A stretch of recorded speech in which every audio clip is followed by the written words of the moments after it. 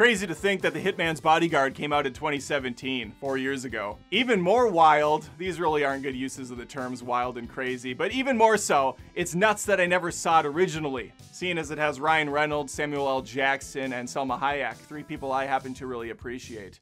It's a couple things I really enjoy about Salma Hayek, but we'll get into that later. For now though, here's my review for the Hitman's wife's, son-in-law's, father's, best friend's Bodyguard.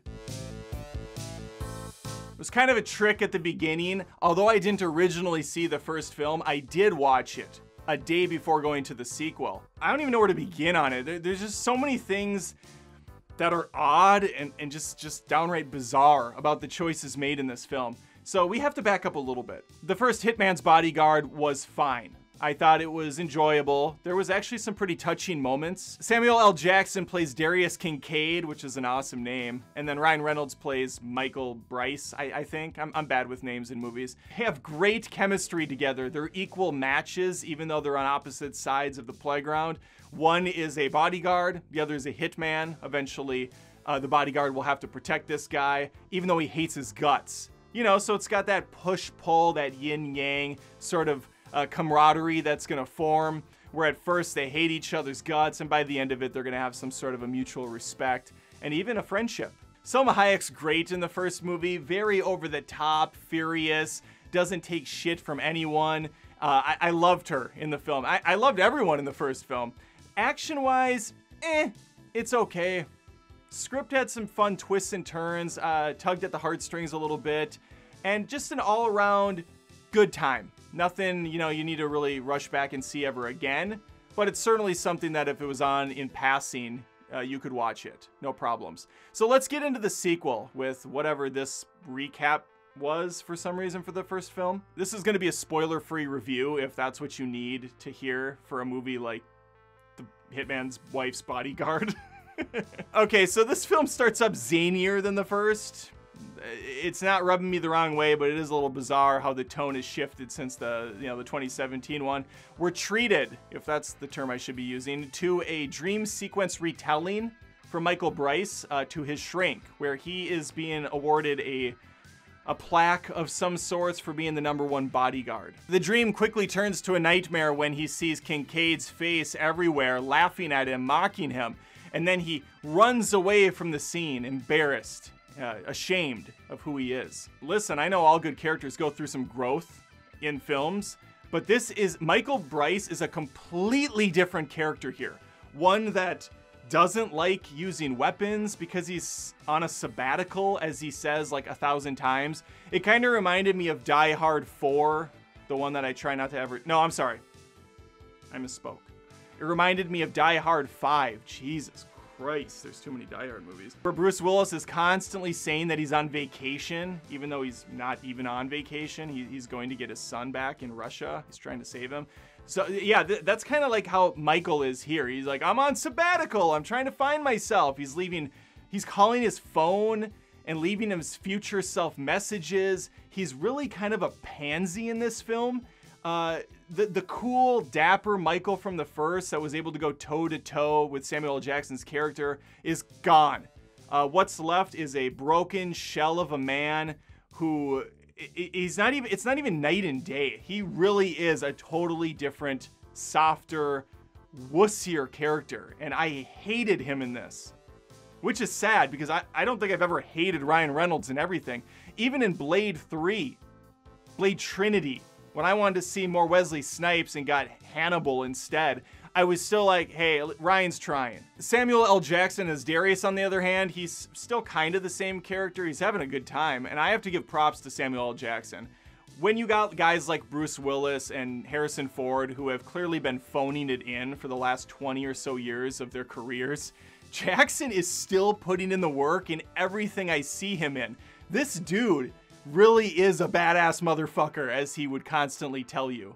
He reminds you of that often in this movie. Salma Hayek is the same way, and dear God, is she still a smoke show. I don't know how old she is. I'm going to look it up right now for my own personal knowledge. Holy shit, I just looked it up. She's 54, and she's a bombshell still. Not only that, dear God, is she good at swearing. She's the highlight of the film for me. Loved her to death. Could watch her in a solo outing easily. And I will say props to the director and writers for knowing what makes her so special. Not only does she make the most vulgar statements sound beautiful, but she's also drop dead gorgeous, and they're showing her off to the best of their abilities. And I salute them for that. However, I cannot believe this is the same director and writer from the first movie. I went to this movie with a buddy the other night that didn't see the first one, so I'm kind of rattling off the highlights and giving him a little background on the characters. And I shit you not, I said this to him.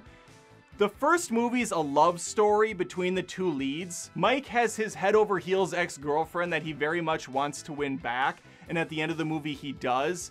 And I just had a feeling she was one of those types of actresses or characters that would just be written out of the sequel. So when he asked about her and who played her, I just said it doesn't matter. I just have a feeling she's not going to be in it. And she wasn't, and they don't even mention her once. The whole movie's main focus was the love aspect for these two guys and their significant others, and they just completely throw it out the window. It's so ridiculous. And it's just further proof that they didn't care at all in the slightest about the story, which is insanity, by the way. It feels closer to an Austin Powers parody than it does to kind of the more serious spy angle the first one had. There's characters in this that are completely off the wall. The plot is like the dumbest James Bond storyline you could think of. That's why I say it's almost like akin to an Austin Powers, but it's not near that funny. One character, he's billed in it. Morgan Freeman shows up. And they kind of joke about the timbre of his voice and things like that. Like, very much something that would be in a South Park episode.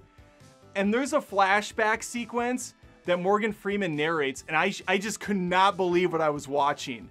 I'm just sitting there dumbstruck thinking, this is straight up a cutaway joke from Family Guy. How ludicrous it is.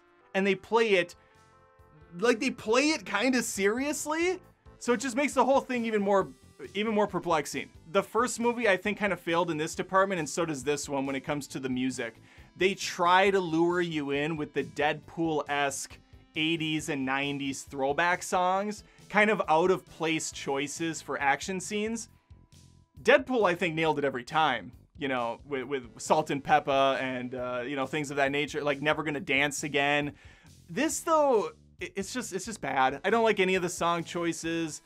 Action-wise, it's definitely better. There's much longer action. I think that if you went into this just for that alone, you'd be kind of satisfied, because I think there's some creative stuff in there. There's an Interpol agent who I have seen before in other things, but looking on IMDb, I couldn't find out the actor's name, so I apologize. First off, weird choice for the actor. I think I don't really get him. He was kind of comedic, but also almost irrelevant entirely. He has a lot of focus in the first half, then he just disappears for a majority of the later half. He shows up finally at the end again. There's just a lot of people in this that make no sense. There's a British woman that has a dozen lines, and she has an assistant that looked like a knockoff of Jennifer Connelly, but has nothing to say. The movie's constantly jumping to different locations, half of which have our characters in front of obvious green screen. I don't know how much COVID was in play during the shooting of this film, but there was definite reshoots at work here. The cool thing about Michael Bryce in the first movie was he was very confident and he was very competent in what he did. He was the best of the best. He didn't make mistakes, and if he did, it was because it was like out of his hands. It was out of his control. In this one, he is so completely inept and stupid and a laughingstock, and everybody just kind of points and makes jokes at his expense. What happened? What happened? I'm gonna give this movie 4 out of 10 snakes serpentined around Selma Hayek's ripe young body in From Dusk Till Dawn. A treasure that everyone else should witness. Not even the movie, just Google image.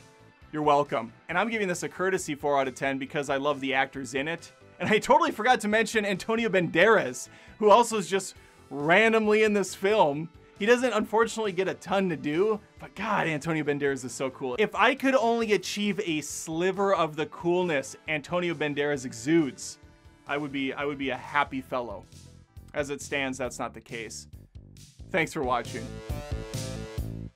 That was certainly a rant, wasn't it? That's why the title's there. There's no structure. It's just chaos. It's just bedlam. Just anarchy.